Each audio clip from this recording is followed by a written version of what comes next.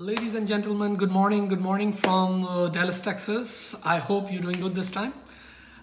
Today I'm going to tell you something very basic, but it's really very important.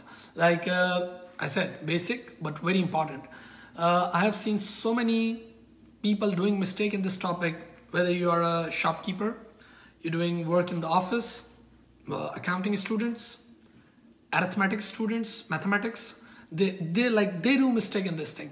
So today I want to give you this skill, and it's really important. And for that I want to share my screen. Maybe it will take like 3 to 4 minutes. Let's have a look. Okay, I am sharing my screen. You can see these two things. Let's start from the very basic: margin and markup. Now, what is margin? Margin से मुराद क्या है? Margin is profit percentage in relation to sales. इसका बड़ा ख्याल करना है, in relation to sales. And when you say markup, markup का मतलब क्या है? Percentage of profit in relation to cost. अब आए basic arithmetic, उसको देखें. Let's say if someone says I'm earning 20% margin. I'm earning 20% margin. इसका मतलब ये है कि वो आपसे क्या कह रहा है? वो आपसे कह रहा है कि I'm getting 20% profit. 20% profit, see, 20% profit when my sale is 100. Percentage लिख रहा हूँ, सही है ना? 100%. So it means the cost is 80%. और अगर कोई शख्स आपसे कहता है I'm earning 20% markup, my profit is 20% markup, तो इसका मतलब वो आपसे क्या कर रहा है कि profit is 20% when my cost is 100%. And obviously when the cost is 100% and you're getting 20% profit, तो ऊपर सेल क्या हो गई? 120%. ऐसे ही ये देखें. If somebody says I'm earning, let's say 40% margin, तो आए ऊपर लिखते हैं 40%. इसका मतलब profit is 40%. What profit? When profit is 40% और मैं margin कह रहा हूं, तो sales is 100% and the cost is 60%. और अगर कोई आपसे कहे कि I am doing 40% markup, I am working on 40% markup, इसका मतलब वो आपसे क्या कह रहा है? Profit is 40%, cost is 100% and obviously the cell is 140%. हाँ, एक और दफा हो जाए. हाँ, let's say if somebody saying I am getting 25% margin, तो फिर 25% margin. What about the sales? Margin in relation to sales 100% and the cost is 75%. Yes, let's come on the markup. कोई कहता है 25% markup, तो 25% profit, but when it says markup in relation to cost is 100% and obviously the sale would be 125%. देखिए अब ये है क्या? The basic, मुझे ये नहीं पढ़ाना था, मुझे इससे आगे जाना है. हो क्या रहा है? बेसिक अरिथमेटिक है कि जब आपसे कह रहे हैं profit in relation to sales, तो अरिथमेटिक का उसूल है कि जब आप किसी चीज से कंपेयर कर रहे हो तो उसको यू एज्यूम इट एज 100%. उसको आप 100% एज्यूम करोगे ना, ठीक है ना? जब मैं कहूं कि let's say this glass is 20% of my laptop, तो इसका मतलब my laptop is 100% and this glass is 20% of this. ऐसे ही है. आए दो चार हम केसेस देखेंगे. इस वीडियो को आपने पूरा देखना है, ठीक है ना? दो चार केसेस देखते हैं. Okay, let's see. Okay, let's say this sales, cost and profit. आज एक ही दफा समझ लेंगे और फिर आप भुलाना चाहेंगे इस कॉन्सेप्ट को तो भी भुला नहीं सकेंगे, ठीक है? तो देखिए, लेट्स से आपको किसी ने कहा माय कॉस्ट इज, अब हम डॉलर अमाउंट बात कर रहे हैं, let's say my cost is $500, ठीक है ना? $500 कॉस्ट है and my profit margin, you remember, in relation to sale, my profit margin is let's say 25%. ठीक है? Profit margin कितना है? 25%. Cost is $500. और आपसे पूछ रहा है कि मुझे सेल बता दो and my profit. मैंने कहा ठीक है, बहुत आसान है, कर लेते हैं. प्रॉफिट मार्जिन कितने परसेंट है? 25%. ये मैंने लिख दिया. इसका मतलब when my profit is 25%, मेरी सेल क्या होगी? 100%. And obviously my cost is 75%. ठीक है? ये जब आप परसेंटेज की बात करते हैं, इसका मतलब ये है, ये 100% का मतलब 100 पीसेस, मैं तो इसी तरह समझाऊंगा, 100 छोटे छोटे पीसेस। 75% की बात करते हैं 75 पीसेस, और 25% की बात करते हैं 25 पीसेस। लेकिन मजे की बात यह है कि हर पीस इक्वल है। तो अब आप जरा देखें, चेंज द कलर, ये 500 यूएस डॉलर्स जो है ना, it is equal to 75 pieces. It is equal to 75 pieces. और अगर आपको एक पीस पता चल जाए तो you multiply it by 100, you get sale, multiply it by 25, you get profit. तो 500 divided by 75, देखो 500 के सामने क्या है, 75, 500 divided by 75, सही है, क्या आंसर है भाई? See, use the calculator. 500 divided by 75 is equal to 6.66. Okay, और अब मैंने क्या किया, मुझे सेल मालूम करनी, ठीक है, मल्टीप्लाई बाय 100 कर दे, तो यू हैव सेल्स समवेयर 667, ये आपकी सेल आ गई। और अगर आपको प्रॉफिट करना है तो बड़ा आसान है, उसी वो जो 500, ये जो 6.66 है, इसको मल्टीप्लाई बाय 25 कर दे तो you'll get प्रॉफिट, यानी 667 माइनस 500 करें तो क्या है, 167 समवेयर। Yes, very easy. अगर आपको एक पॉइंट पता चल जाए, आपको उसको मल्टीप्लाई करना है और आप सेल कॉस्ट एक दफा और देखते हैं, लेट्स सी। फिर चलते हैं भाई, again you have sales cost profit. मैं इससे बाहर भी निकलूंगा अभी, और मैं आपको कुछ और थोड़ी बहुत अरिथमेटिक पर समझाता हूँ। लेट्स से इस दफा आपको उन्होंने दे दिया है 250 यूएस डॉलर्स प्रॉफिट, ठीक है भाई, ये प्रॉफिट है। और नीचे लिख दिया है margin, again not markup, margin is let's say 20%, बोला ये 20% मार्जिन है, कोई मसला नहीं है। क्या पूछ रहे हैं, sales and cost, no problem. इसका मतलब ये हो रहा है profit is 25%, and when it says margin it means sales is 100%, तो बीच में कॉस्ट कितनी, 75%। यस, ये $250 is equal to 25 points, 25 small small points. और अगर मुझे एक 25 पीसेस, अगर ये मुझे एक पीस पता चल जाए, तो फिर मैं मल्टीप्लाई बाय 75 करूंगा, I get the cost, multiply by 100, I get the sales. तो मैंने क्या किया, वही 250 डिवाइडेड बाय 25, 250 को मैंने डिवाइड बाय 25 किया जाए, कर लें भाई, क्या आ गया, 10 आ जाएगा। हाँ, 250 डिवाइडेड बाय 25, 10 आ गया, ठीक है, ये 10 आ गया, ये एक पीस मिल गया मुझे, ये मुझे एक पीस मिल गया। इस एक पीस को जब मैं 75 से मल्टीप्लाई करूंगा तो मुझे कॉस्ट मिल जाएगी। हाँ, तो क्या कॉस्ट हो गई, 750। और अगर मैं इसी 10 को 100 से कर दूं तो 1000 यूएस डॉलर्स, क्या हो गया। यानी आप देखिए किस तरह आपने मिसिंग फिगर्स मालूम की, जस्ट अरिथमेटिक, बहुत सारी जगहों पे आप कैलकुलेशन कर सकते हो, ठीक है ना। आए एक दफा और, एक लास्ट सिनेरियो, और उसके बाद मैं और दूसरे सिनेरियोस की तरफ आता हूँ। दो ऐसे सिनेरियोस बताऊंगा जो आम आदमी से भी रिलेटेड होते हैं, ठीक है ना। एक दफा और, sales, let's do this time with markup, cost and profit, ठीक है। लेट्स से दिस टाइम आपको इन्होंने कॉस्ट दे दी है, या सेल्स दे दी है, लेट्स से $2000, ठीक है। और नीचे आपसे कह दिया, now this time markup, markup markup is let's say 25%, 25% markup कर दी, बहुत इजी है। कॉस्ट भी पूछ रहा है, प्रॉफिट भी आपसे पूछ रहा है, ओके लेट्स डू इट।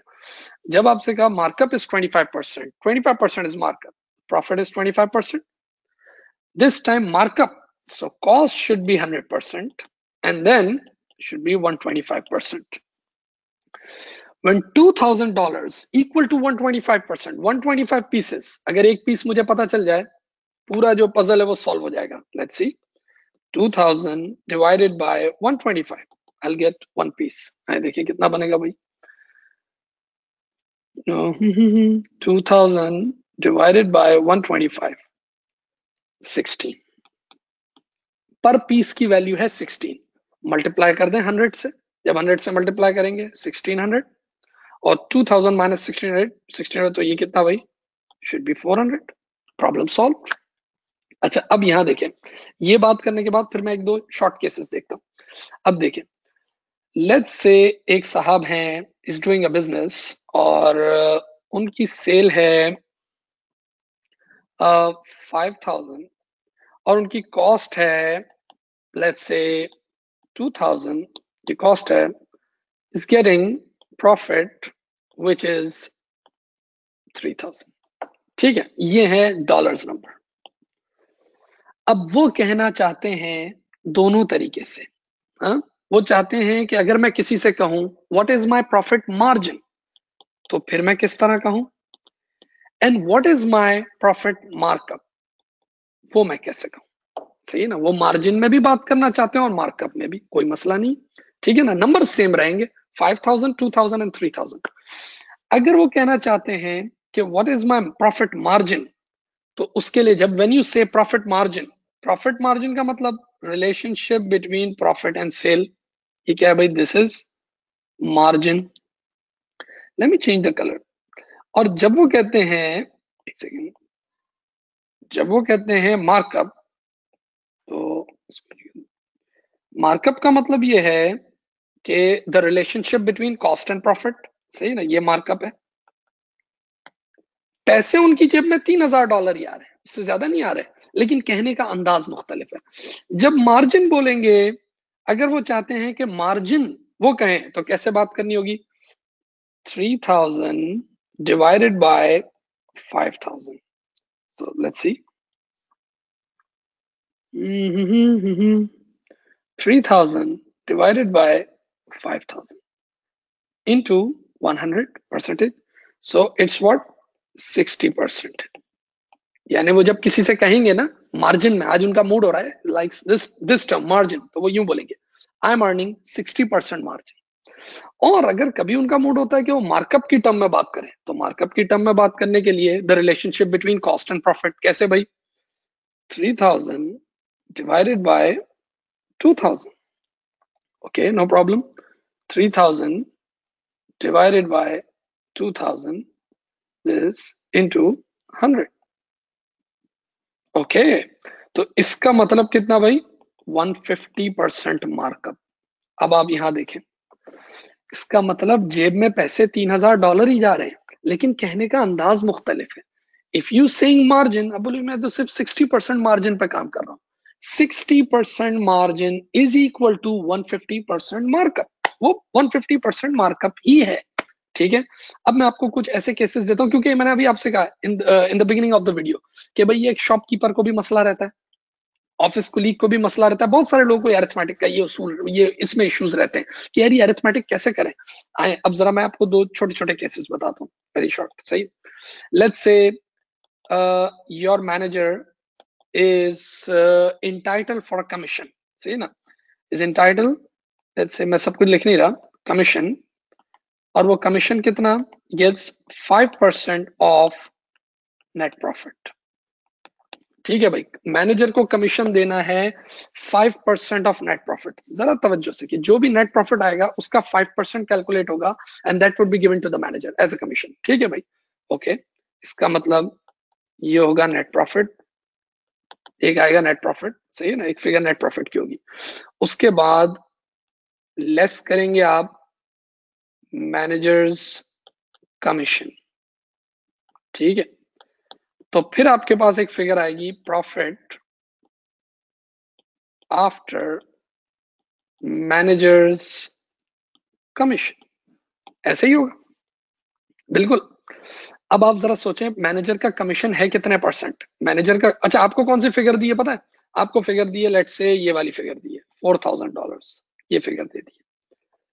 और आपसे पूछा क्या जा रहा है, आपसे पूछा जा रहा है what is the value of managers commission. अब कुछ भोले भाले ऑफिस में लोग बैठे होते हैं, वो क्या करते हैं, 4000 का 5% कैलकुलेट कर लेते हैं, which is wrong, which is total wrong. क्यों, 4000 का 5% उसको नहीं देना है, उसको हमने ये जो फिगर है ना, ये जो बॉक्स है, इस बॉक्स में जो फिगर होगी ना उसका 5% देना है, उसका 5% देना है, उसको इस फिगर का नहीं देना. लेकिन वो फिगर तो आपको गिवन ही नहीं है ऊपर जो फिगर है.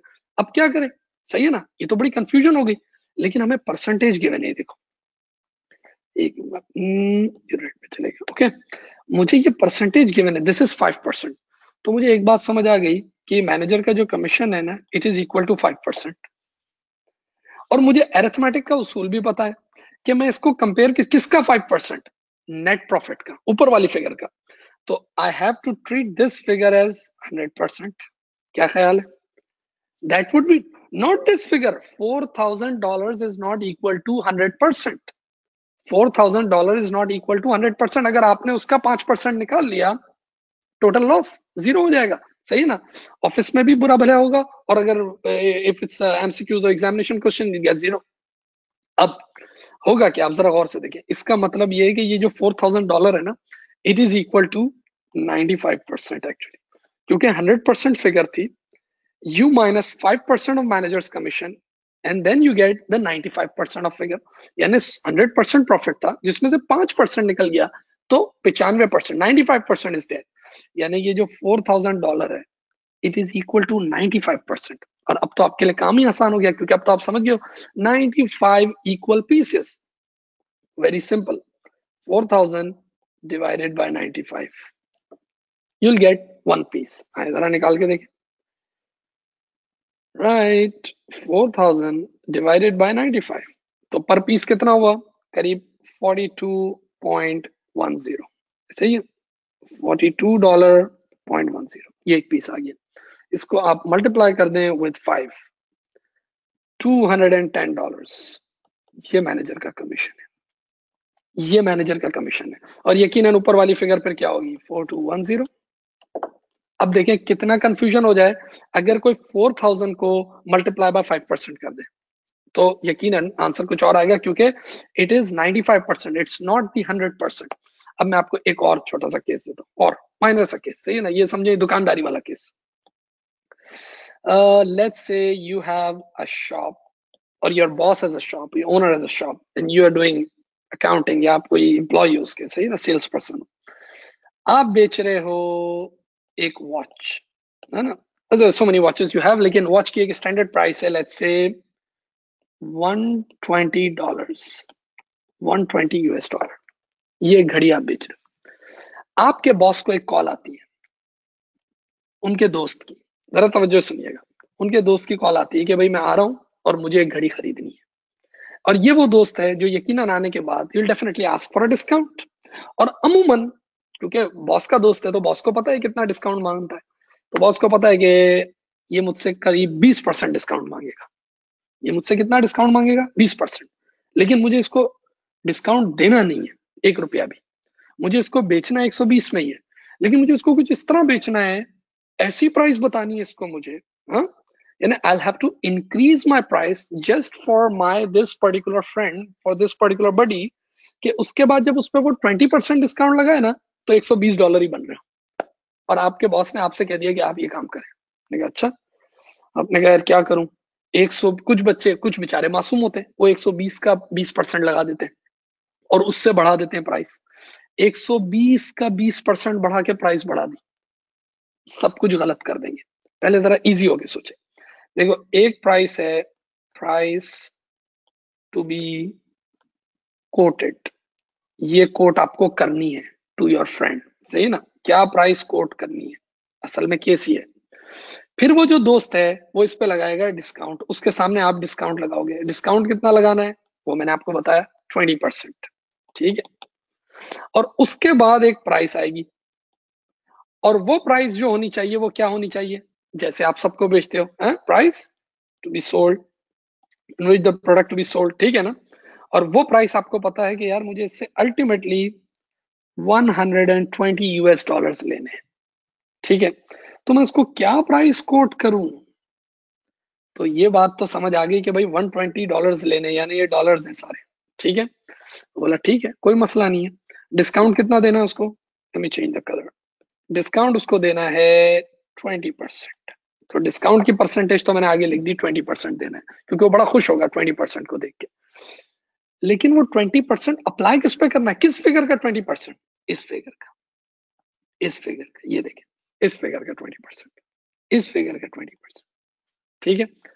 इसका मतलब अरिथमेटिक का उसूल, when you are comparing your discount with that figure, that has to be treated as 100%। और जब 100% में से 20% माइनस होगा, तो इसका मतलब ये फिगर होगी 80%, ठीक है? अब क्या करें? दोस्त करीब है, रास्ते में आ रहा है, अब क्या करें? जल्दी से कर लेते हैं। वही वाली बात, 80 equal pieces, 20 equal pieces, 100 equal pieces, मुझे 120 पता है और 80 पता है, मुझे 120 में बेचनी है घड़ी और 80% उसके आगे नजर आ रहा है। बहुत सिंपल कैलकुलेशन चुपके से कर लेनी है, 120 divide by 80। Let's see, okay, 120 divided by 80, 1.5, एक पीस की वैल्यू पता चल गई 1.5, मल्टीप्लाई बाय 100, 150, ये प्राइस उसको आपने कोट करनी है। जब आप उसको 150 कोट करेंगे ना, तो वो फौरन बोलेगा कोई डिस्काउंट दे दो। कोई मसला नहीं है सर, 150 आपको 20% डिस्काउंट दिया। आप देखें 150 मल्टीप्लाई बाय 20% इज $30। $30 का जब आप उसको डिस्काउंट देंगे तो 150 माइनस 30, 120 आ गया, इसमें वो खरीद के आपसे चला जाएगा। अब जो मासूम बच्चे ये गलती करेंगे, अब देखें कुछ मासूम, ये मैं गलत इस तरफ जाता हूँ, कुछ बच्चे ये गलती करते हैं, कुछ एम्प्लॉयज ये गलती करते हैं, होता है ये अरिथमेटिक में। वो क्या करते हैं, वो बोलते हैं यार 120, बॉस ने बोला है ना 120 पे ही बेचना है ना, 20% प्राइस को ज्यादा बताना, 20% ज्यादा। ठीक है कोई मसला नहीं है, 120 इंटू, उन्होंने कहा 20% इसका ज्यादा निकाल लेते हैं, इंटू 0.2, 24। उन्होंने कहा ठीक है भाई, 120 पे हमने 20% बढ़ा दिया, तो आपने प्राइस उसको पता क्या कोट कर दी, आपने उसको कोट कर दी प्राइस $144, $144 आपने प्राइस कोट कर दिया। अब वो फौरन जब 20% लगाएगा तो यकीनन आप लॉस में आ जाओगे। तो don't treat this $120 as 100%, it is actually 80%। ये देखना है, मैं अभी जो आपसे बात कर रहा हूँ क्या है कि अरिथमेटिक के क्या है, जब आप किसी चीज की परसेंटेज कैलकुलेट कर रहे हैं उसको एज्यूम करें एज 100%। हमारे तीनों केसेस में, मार्जिन एंड मार्कअप में भी, in profit margin you treat sales as 100%, in profit markup you treated cost as 100%। दूसरे केस में वो जो मैनेजर को कमीशन देना था, you treated the net profit, हाँ जो टॉप प्रॉफिट था उसको यू ट्रीटेड एज 100%, क्योंकि उस पर 5% अप्लाई होगा, not the below profit, not the after profit, not the post profit। सही ना, you have to treat that figure as 100%। इसी तरह ये दोस्त वाले केस में भी जो प्राइस उसको कोट करनी है that is 100%, not the below price, below price is actually 80%।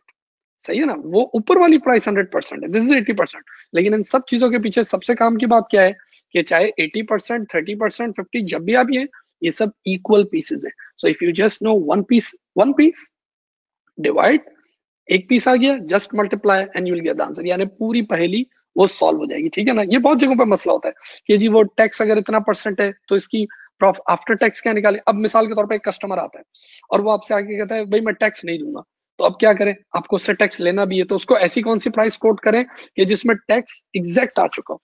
तो ये सारे छोटे छोटे ऐसे बहुत सारे सिनेरियोज में देखता हूँ, बहुत जगहों पे आप देखेंगे कि ये जो परसेंटेज का जो काम है और ये मिसिंग फिगर्स का, ठीक है ना, ये प्रैक्टिकली बड़ा प्रॉब्लम कर रहा होता है those who have week arithmetic, और अकाउंटिंग और अरिथमेटिक के स्टूडेंट्स वो भी उसमें। लेकिन हाँ बहुत बेसिक है, बट इट्स इंपॉर्टेंट।